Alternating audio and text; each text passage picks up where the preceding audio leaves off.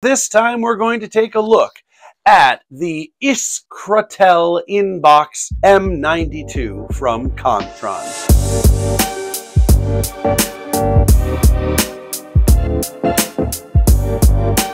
Hello developers, engineers, and embedded computing professionals. Welcome to DevKit Weekly, the unboxing show from embedded computing design, where we give you a first look at boards, SOMs, comms, and especially development kits from the biggest and best manufacturers in the embedded computing industry. I am Ken Briodagh, Editor-in-Chief of Embedded Computing Design, and your host here on DevKit Weekly. Iskratel Innbox M92 is an EasyMesh-compliant mesh Wi-Fi agent access point and controller for whole home Wi-Fi coverage. KONTRON says that it offers multi-gigabit wireless with roaming and automatic network optimization to support the delivery of internet, UHD TV and UHD video over the EasyMesh-compliant Wi-Fi 6 network, within which the M92 acts either as an agent access point or as a controller. It has 2 gigabit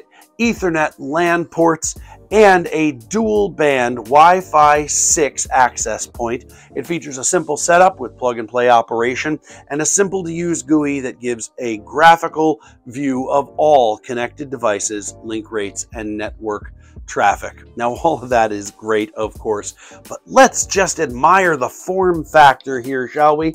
This is gorgeous. This wooden box exterior will look great in any home and even class up the joint a little bit.